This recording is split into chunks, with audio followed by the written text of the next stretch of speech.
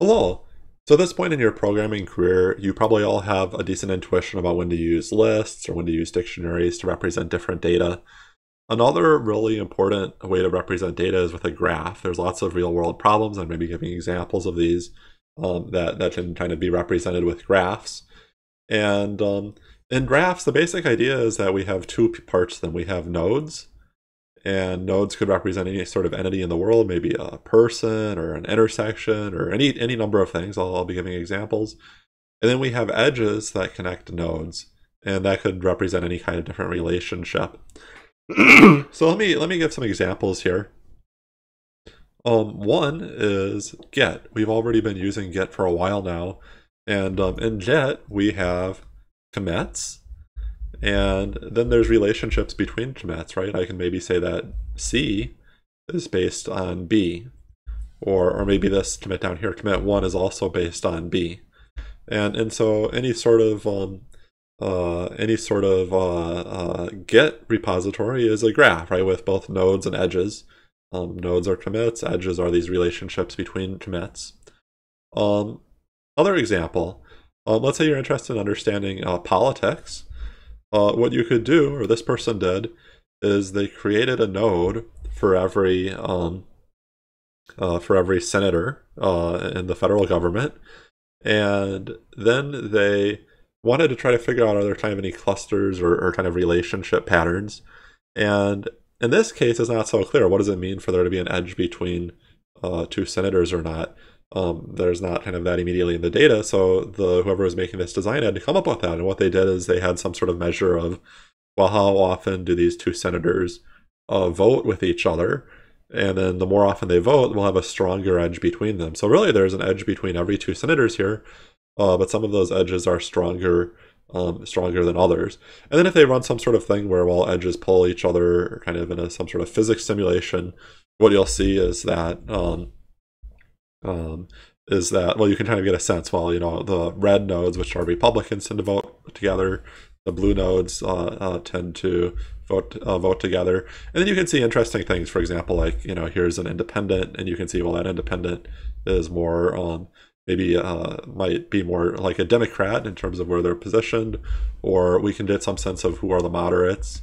So if we can take some data and we can kind of carefully define the nodes and edges, well, then we can maybe actually get some kind of visual insights into what's going on in an otherwise very complicated problem, right? It's very complicated to kind of cluster or categorize politicians, right? Some of you might be from a biology background, and here's a graph where I want to understand the relationship between various animals, right, that are kind of alive today. So all the animals that are alive today are here on the right. And then you can see that there's edges, right? These kind of square edges. Maybe if I kind of zoom in, right? The marsupial mole and the wombat, kangaroo, possum, koala, both come up to here. Here's actually a node. It's just kind of an intersection between these edges. And that represents some sort of inferred common ancestor, right? So this kind of graph is a special kind of graph. It's a tree. We're going to be learning about different kinds of graphs in this course. And kind of this tree helps us understand the evolution of all of these different kind of animals, right? It's a phylogenetic tree. So that's maybe something that's also very useful. And kind of our individual, or kind of, let me see if I can make this a little bit bigger. And kind of our friendships and relationships, we can also represent that, right? Maybe every person in the world is a node, and then a friendship between two people you could think of as an edge. And so this was actually something that an intern at Facebook did that kind of, they made a big news where they represented this for every person in the world and their friendships. And maybe you can see, well, I don't know, maybe people travel between certain pairs of countries and things like that, right? So it's kind of a lot of nodes and a lot of edges here. It's very hard to visualize at that scale. Let me see here. This one was actually something that some students of mine did. They were trying to understand basically spending within the city of Madison. And what you're actually going to notice is kind of, if you work in a big complicated organization, there's kind of this weird thing where there's like different departments and they actually will spend money between each other, right? It's kind of weird to think of like, well, the city of Madison is paying some other part of the city of Madison for something. But that makes all kinds of kind of accounting details easier. So for example, one of the things they'll do is they have like a fleet services that's in charge of vehicles. And then there's many other departments that will basically rent those vehicles from them. So rather, for example, than the fire department or parks and police owning their own vehicles, they're basically renting those from the fleet services and then kind of internally doing billing. So we can kind of see, you know, even though this is like kind of consolidated, that makes sense. We can still see, well, you know, how much are we kind of spending from the fire department on vehicles. And so here we have some sort of flow, right, where we have a bunch of nodes over here, which are organizations that are spending money. And then here's organizations where the money is going to. You know, the fleet service is the largest, workers' comp, traffic engineering, insurance, so on and so forth. This is another special kind of graph. It's a Sankey plot that's showing that. And so you can kind of understand these relationships. And of course, the most important thing here is really the strength of those edges, right? How much, you know, I don't just care that money is flowing from the streets agency to fleet services, but I care how much money is flowing along that edge. One last one here is that streets, actually, it turns out, are also graphs. I can think of every intersection as a node, and then edges are streets that connect intersections. And so if I can have algorithms that help me think about these graphs and how you know, I could take a series of edges to get from one point to another, I could do something like build Google Maps or kind of you know, infer whether there are new streets that I should be developing. Let me close a bunch of these. And I'm going to head back here. And so we're going to be talking a lot about graphs and kind of starting with trees. But there's different ways we might want to do graphs. I've shown a lot of examples where we just want to visualize it. And for that, we're going to be learning this tool called GraphViz. And so GraphViz is good for making a kind of a good picture to share with people. And in the vast majority of cases, if you have a good picture of a graph, it's a relatively simple graph. Otherwise, it just doesn't really fit on the page. Maybe that Facebook Friends example was an exception. So we're going to start with visualization. I think that's a little easier to wrap our heads around. But pretty soon we're going to have a separate way of kind of constructing graphs, which will be from our own classes that we're constructing, where I often have classes for like a node and another class for an edge, and we're going to use that to build our graphs. And that's going to be more appropriate if we have kind of a lot of data to deal with. Okay, so today is just GraphViz, so I can introduce a bunch of concepts. So I'm going to say from GraphViz, import, I'm going to just import graph. And there's some details in the reading that you're going to have to go through to be able to make this work, right? I've already kind of done all that installation, so that works just fine. And so I can create a new graph object like this, and I can see it. And then the simplest graph, I guess, just would have maybe one node called A. Right, I see there's my node. If I want to, in GraphViz, I can separate. I can have like a name for the node, and then actually, which I'm going to use in code, and then I can have, well, what actually gets displayed. So now the A node is called Madison, right? If I wanted to start thinking about kind of a rough idea of maybe like the streets in the Midwest, or kind of the roads, maybe I'll add Chicago here, like so.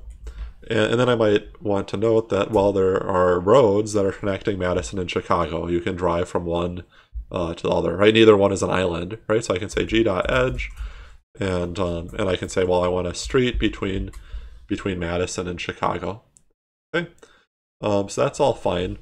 Now, it's kind of weird, but if I wanted to, there's nothing stopping me from having two edges between the same two nodes. I want you to just think for a moment.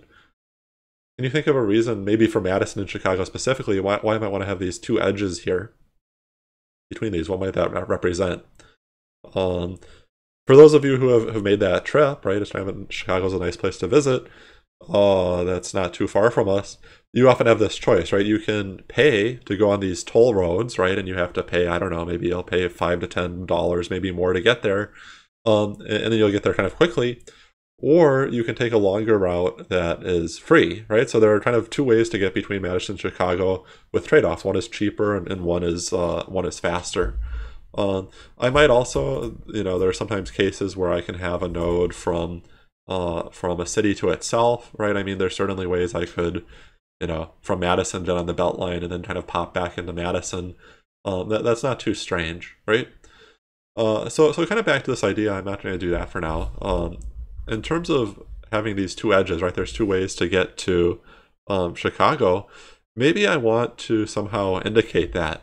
And so on either an edge or a node, I can add what I call metadata, right? I mean, the core data is, well, the nodes and the relationships between them. Metadata is telling me a little bit extra about those nodes and edges.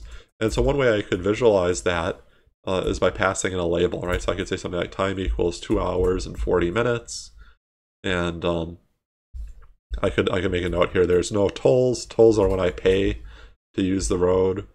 And then for the other one, maybe I'll say, let's say it takes like 3 hours and 10 minutes. But guess what? It's free. Okay, so that's good. Now, one thing I want to point out about GraphViz that's not great is that you can pass in whatever parameters you want, and some of them are meaningful, but if I pass in, like a garbage param equals haha, it just does nothing, right? Which is a little bit confusing, right? So if you're doing this and it's not working, for example, double check that you spelled it right. You don't get errors in GraphViz when you might expect to, even when you do something wrong. So I guess you have to, more so than usual, kind of stare at your code and make sure you aren't kind of making a silly mistake, right? So how can I figure out which things are valid to pass here? And the documentation is a little bit horrible, so I think that I want to spend at least a little bit of time trying to explain how to read it. And so there's a link in the reading over to this page, which is attributes, right? So node, edge, and graph attributes. And the attributes are passed in, I guess, just as a parameters, right? So they're kind of using label as an attribute for an edge. And so they have this abbreviation, like they have N is node, E is edge, G is graph. They also have clusters, which we won't talk about. Clusters are C. And if I want to look down here, maybe I'll just say, let's look at color, right? So by color, it says I have E and C. And what that means is that I can pass in a color for an edge, a node, and then a cluster, which I'm not going to really care about, right? So if I wanted to, right, I can head back here, and I can say, well, this one where I'm, let's say I'm kind of using the toll roads, I want that to really stand out. So I'm allowed to pass in color here and say that that's red, right? And you can see that below. There's also a little bit farther down, I'll give another example. I think it's called pen width. Pen width is for clusters, nodes, and edges. And I can kind of show how thick the line is, right? So I could say pen width equals, I don't know, I'll pass in 3. Let me do this first. I'm going to pass in 3, and I see I get this kind of weird error, right? Expected a string or bytes-like object. And the deal here is that for whatever reason, they want everything to be a string with GraphViz. Kind of a weird design, but even I have to kind of pass in my numeric things as strings. So just something to get used to. So you can imagine lots of cases where we might have metadata on both nodes and edges. If nodes are people, right, and edges are the relationships between them, well, what might I know about people? I might know their social security number, or their birth date, or their address, or their phone number. If I'm talking about edges between people, there's lots of relationships, right? I mean, there's maybe kind of work relationships, or kind of maybe it's your sibling or your friend or your parent, right? So lots of cases where I have kind of additional information about our both nodes and edges. Okay, so I'll cut off there. In the next video, we'll talk about paths and kind of more complicated graphs.